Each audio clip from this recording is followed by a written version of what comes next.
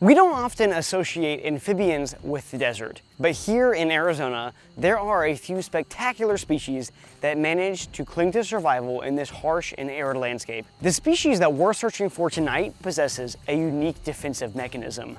This toad is armed with psychotropic drugs. My name is Benzino, and my mission is to inspire you to learn about and conserve the amazing wildlife that's just waiting to be discovered all around us.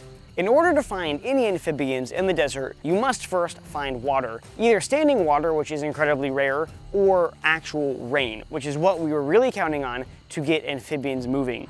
Look at this little pancake in the wash right here. Are you gonna let me pick you up? Yep. Check this out, what the heck? It's a horned lizard. How cool is this? Let me get him in a filming position. This has got to be one of the absolute cutest animals out here in the desert. This is the regal horned lizard.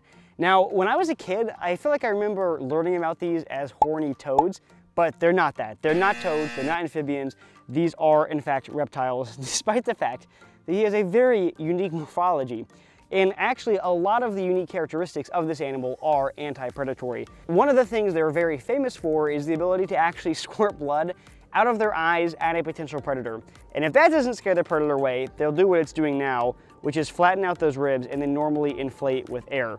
Now, I know that doesn't sound like it would be a very effective anti-predatory technique, but one of the main predators of our horned lizards are snakes. Lots of snakes out here are, in fact, lizard specialists, but if these lizards can puff up enough that these snakes can no longer gape wide enough to actually eat them, then it's game over for the snakes. And there are actually lots of accounts of especially younger snakes dying because they try and eat these things, and these horns, which are actually keratinized scales on the nape of the neck here, will penetrate through the snake's esophagus when these lizards inflate. Now, horned lizards have an interesting ecological niche as well because they're actually ant specialists. And Spencer was actually just telling me that one thing that these lizards are struggling with is the replacement of native harvester ants by invasive fire ants. So as that replacement happens, these are losing their native food source, which they have evolved to consume and live off of. The first few days of this trip were pretty dry, and we had literally not seen a single amphibian.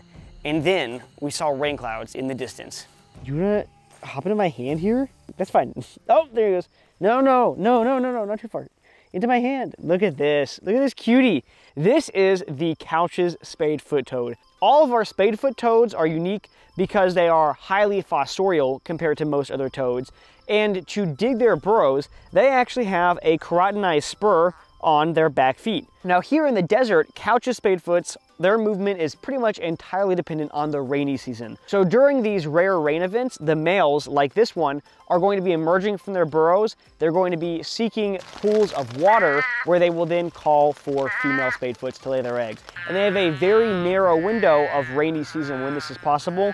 And so it's very important that they're able to cross these roads successfully, make it to those breeding sites, and produce the next generation of spadefoots. Now, one more unique thing about spadefoots is that if we look at the eye here, you can see they actually have vertical pupils, which is very different than the round pupils we see on almost all of our other toads. And the reason they have these vertical pupils is going to give them incredible depth perception, and it's going to allow them to really open up that pupil and let in more light at night, since they are pretty much strictly nocturnal. I'm going to put this guy down over here safely off the road, and let's go see if we can find a truly giant amphibian. Okay, we have a huge toad. Hold on, this thing is massive. It's under a thorn bush. I've got to catch this thing. This is such a cool animal. How am I going to do this? Human brain versus toad brain. Who's going to win? Go to the trail. To the trail. Yes. Ouch. Ow, cactus. God. I got it. Okay. Nice catch. Ow. Oof. Spines. Yeah, I'm okay. Okay. Check this out. This is the largest toad native to North America. This is the Sonoran Desert toad. Look how big this thing is. Holy cow. That is enormous. As the largest toads in North America and in the Sonoran Desert, sometimes weighing over a pound and being up to 8 inches long, which honestly, that's like basically this animal. This is a huge one. These are apex predators of the amphibian world.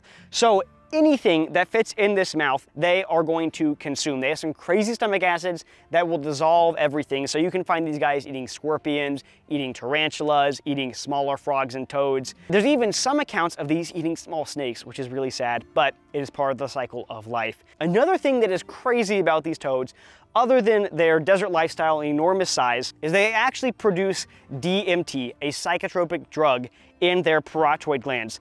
And there's other glands located all along the side of this toad that are continually pumping out these extremely potent toxins. This 5-methoxy-dimethyltryptamine is produced alongside of powerful bufotenins and cardiac glycosides, which are actually strong enough to stop a human heart if consumed in large enough quantities. However, this has not stopped people from attempting to take advantage of this toad's unique chemical properties, often through either licking the toad or collecting and crystallizing its secretions. There is a long list of potential effects that can be induced by ingesting the DMT that is produced by these toads, including sensations such as euphoria and powerful hallucinations.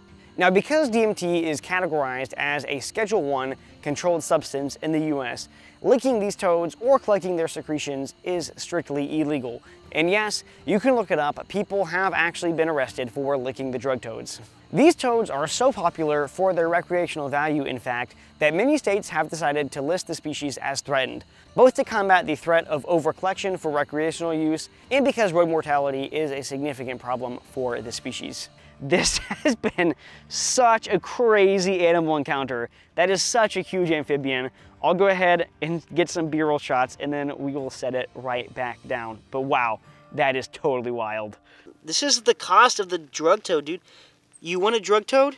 You have to get spined by a cactus. I'm leaking DMT off my hand while extracting cactus spines. Here is your sneak peek at the next episode of The Wild Report. I'll see you next time, but until then, stay curious and keep adventuring everywhere. This is Ben Zeno of The Wild Report, signing out.